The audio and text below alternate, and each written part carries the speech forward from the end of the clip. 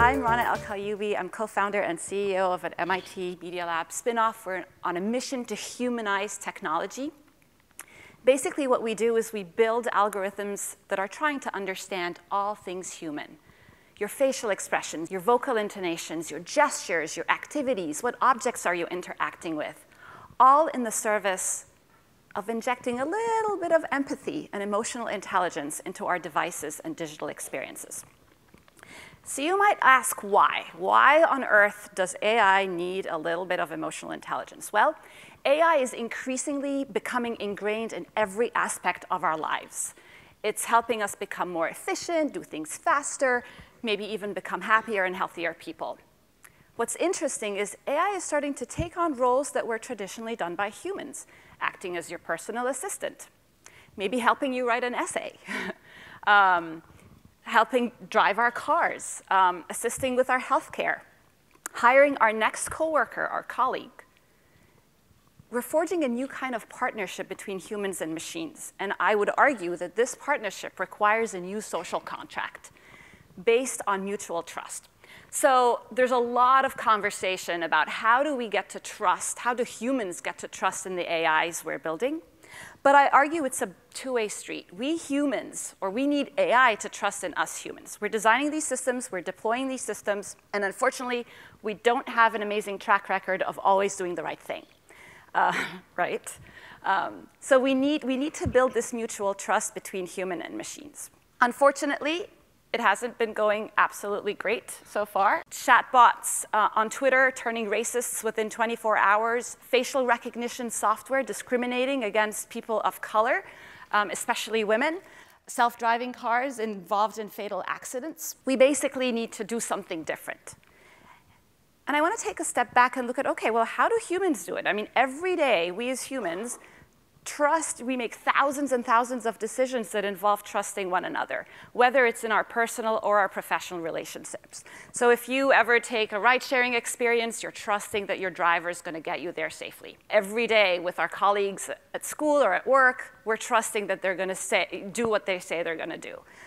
Even in our personal relationship, trust is really at the core of how we interact with one another. Trust is sometimes explicit, but actually most often it's implicit. It's in the unspoken facial, vocal, and gestural cues that we use to exchange with one another. And empathy and emotional intelligence is at the very core of building that trust. So people who have high IQ tend to be more trustworthy, they're more likable, they're more actually persuasive. They're able to motivate people to change their behaviors. And they're overall more successful in their personal and professional lives. And I believe that that's true for AI as well. A lot of our conversation about AI is focused on the cognitive intelligence, on the IQ, but who's thinking about the EQ? That's the missing link. So what if technology could understand emotions just as humans can? What if we could automate that theory of mind? What if computers could tell the difference between a smile and a smirk? They both involve kind of the same region of the face, the mouth, but they have very, very different meanings. One is positive, and one is actually pretty negative. What if your learning app could detect the emotional engagement of a learner and adapt the content in real time, just the way an awesome teacher would in a classroom? Or what if your doctor could objectively measure your mental health? Doctor or coaching app, I guess, could objectively measure the mental health of you, right? Instead of asking you on a scale from 1 to 10, how stressed are you? How depressed are you? How suicidal are you? How much pain are you in? Right now it's very subjective, but that's the gold standard, so we can do better with data. So we believe that there are 4 tenets of this new social contract between humans and AI, and I want to walk you through some of these tenets. The first is that it's reciprocal. So I have 2 kids, and I spend a lot of my daytime and my weekends driving them from one place to another, so I would love to be able to stick them in a robo-taxi that could take them all over the place. Unfortunately, I don't feel comfortable doing that because I don't believe the safety's there yet. We'll get there. So in the transition to a fully autonomous world, there's the world of semi-autonomous vehicles, right? So that's like a Tesla vehicle that can drive itself for a while, but at a moment's notice, it needs to be able to hand the control back to a driver, a human driver, or a co-pilot, as it's called.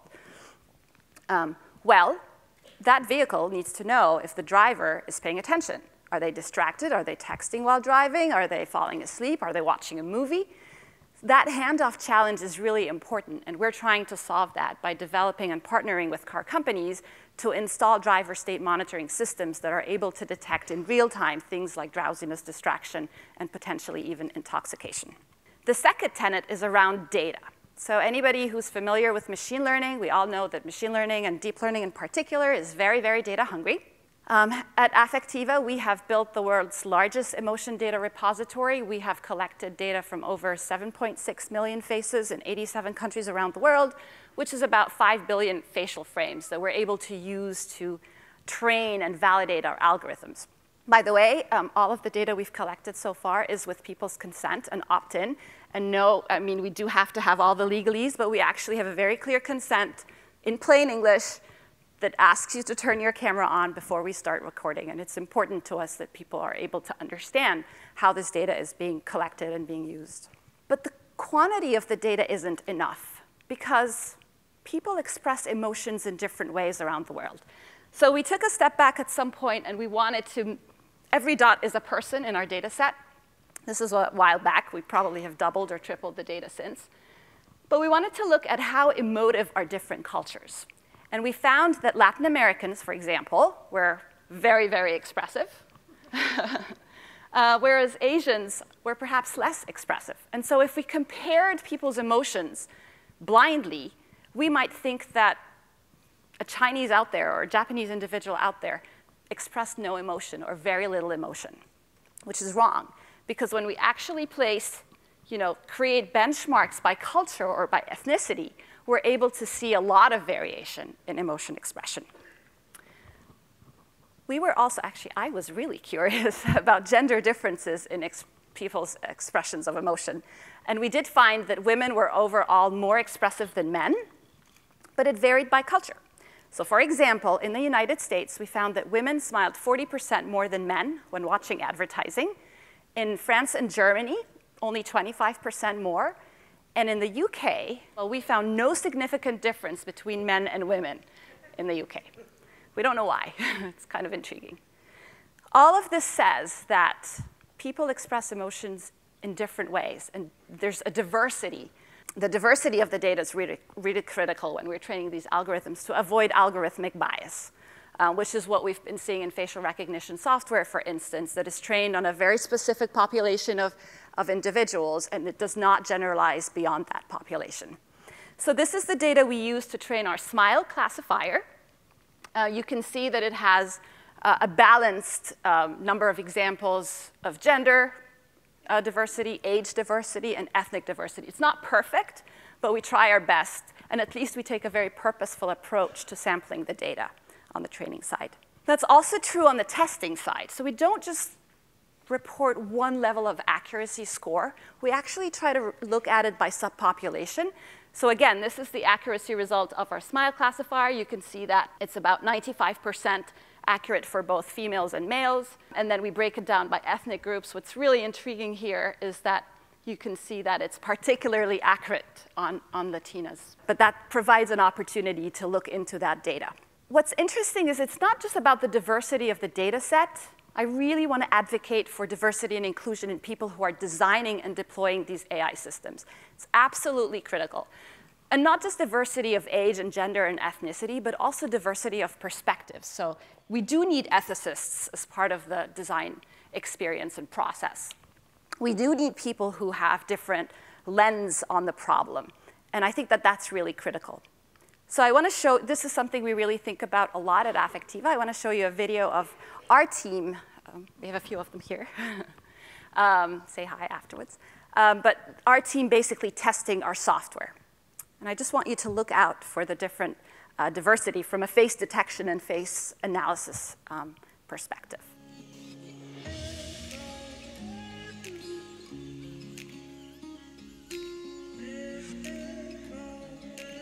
So for example, we had to make sure we have data of women wearing the hijab in our data set.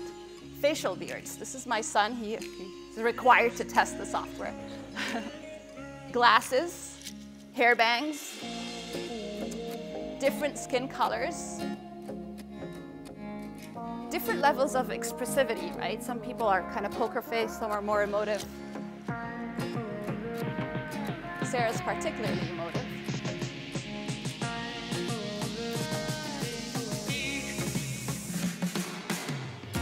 So I guess if our team was homogeneous, we would not be able to flag these problems early. We'd have to wait until this is deployed somewhere around the world and it doesn't work, and hopefully somebody tells us. Well, we try to get ahead of that by ensuring that our team is diverse enough and we can flag these problems early on. The final tenet is about the social contract being ethical. I want to share a story. So when we spun out of the Media Lab from MIT a number of years ago, my co-founder, Professor Rosalind Picard, and myself, and the very first 2 employees we had at the company, we met in her house in Newton, and we sat around her kitchen table, and we said, OK, this technology is going to become ubiquitous. There are so many use cases, which makes it super exciting, but also super challenging. And we wanted to think about what's our boundary here. So we came up with a number of core values. For example, respecting privacy. We recognize that this data is super personal, and we wanted to make sure that we respect that. We wanted to be the trusted partner. We wanted to be the partner that people trusted to share this data with. We want everything we do to be based on consent and very clear opt-in, which meant that there were some industries we just didn't feel comfortable working in. And one example is security and surveillance. Interestingly, the other industry we decided not to work in is pornography, so no sex robots. I can talk about that later. But we got tested on our core values a couple of years later. We were raising money for the company. This was in 2011. And we got approached by a security agency who wanted to invest $40 million in the company, but they wanted us to pivot towards security and surveillance. And it was a tough decision because we knew if we turn the money away, we may not be able to raise additional money for the company, and we might just run out of business. We may cease to exist. But we stuck with our core values. And I actually remember one night going back home, really thinking about this hard. And I asked myself, do I want to spend my own personal mind share and my team's mind share and our money and our resources on a problem where we're not necessarily building trust? So we turned the money away. Thankfully, we were able to raise money from other investors, and it all worked out fine. But as a team, we decided to focus our mind share on things like automotive safety, mental health, partnering with companies that are providing our technology for kids on the autism spectrum, or companies that are looking into facial and vocal biomarkers of depression. Parkinson's is another example. So I believe that technology is neutral, and there are possibilities to use technology to really help people and benefit society. But it's also, the same technology could be used to manipulate and potentially abuse people, and we choose to be on the help people side. What's also super exciting is that we are part of the Partnership on AI consortium. This was a consortium that got started a number of years ago by Microsoft, Amazon, Google, IBM, and others. They invited a number of startups to join the consortium. We were one of them. We're also part, they also invited folks like ACLU and Amnesty International, which is really awesome. So a very wide variety of organizations and stakeholders. And we come together to come up with guidelines and best practices on how to implement ethics on a day-to-day basis. We're part of the Fair, Accountable, and Transparent AI group. There's a lot of work to be done. We're not there yet, but the fact that the folks who are designing these technologies are trying to get ahead and implement ethics, I think is really great. So to wrap this up, I think there's a lot of conversation around how we build and deploy AI, and I want to encourage you to take a very human-centered approach on how we build and deploy AI. For us, yes, we're building amazing technology, but it's not about the technology. At the end of the day, it's actually about the people. And we take that, we very much focus on the human part of this equation. And I will leave you with that thought. Will AI save us or enslave us? Thank you.